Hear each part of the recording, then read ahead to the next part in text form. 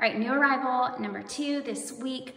My goodness, the Kelly and the Brooke, such good basics. Everybody, all of us need to refresh our basics every once in a while. They get worn out. We wear them so much that they get a little yucky.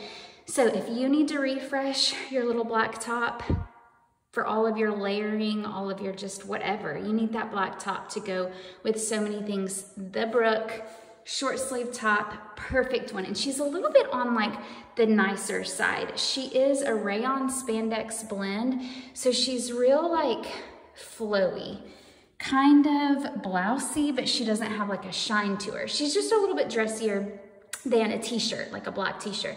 So you can wear her out, you can wear her to work, you can wear her with a skirt, pair her with a blazer, put her with all kinds of things and stay really breezy. So rayon spandex blend means like buttery soft, and look at all, I mean, so stretchy, y'all. So stretchy. And let me give you a close-up look of this fabric. So soft. And I love that although this is a really lightweight, flowy fabric, it's not transparent. I see one of my hairs on my chest at all. Not in the slightest. So you don't need to wear a cami on underneath this. Nothing. Girl, stay cool as you layer. Stay cool in the summer when you pair this girl with shorts or skirts, whatever. She is an all year round kind of piece. So obviously, the Brooke is black. You know that black details can be a little bit hard for me to show you on camera, so I'll do the best that I can. You can see this little, I typically call that, I don't know what the technical name is, but kind of like a bishop. Like if you were to button it all the way, it's kind of like a bishop collar. You could, there is room in the neckline to button this all the way if that's what you prefer. For whatever reason that you may have, that you like your neckline to be totally covered up, it will do that and it won't be too restricting. Personally, I like to unbutton the top 2 buttons. Gives it a little bit more casual vibe. For you nursing mamas, all 4 of these little, they're kind of like pearly buttons. All 4 of them function. So this one down here does unbutton. You could likely, especially if you sized up, which you may need to do while you're nursing, you could probably make this work to pull down. Just so you know, just a thought. So going down, there's no shoulder seam. That's great for you broader shoulder, larger armed gals that worry about like stuff being restricting or pulling. I don't think this is gonna pull anywhere. And it has these little stitched cuffed sleeves. Do you see the little narrow cuff? And it is stitched right there to stay in place. But like I said, super comfortable around my chest area.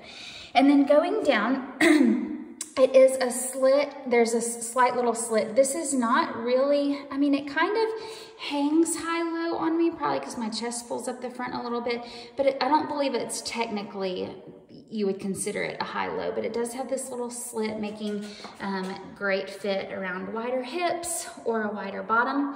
Let's talk about sizing. The Brooke comes in a, I started to question, but I'm pretty confident, in a small, medium, and large. I am wearing the size small. I love this sizing. I think it is absolutely true to size, but it's not oversized.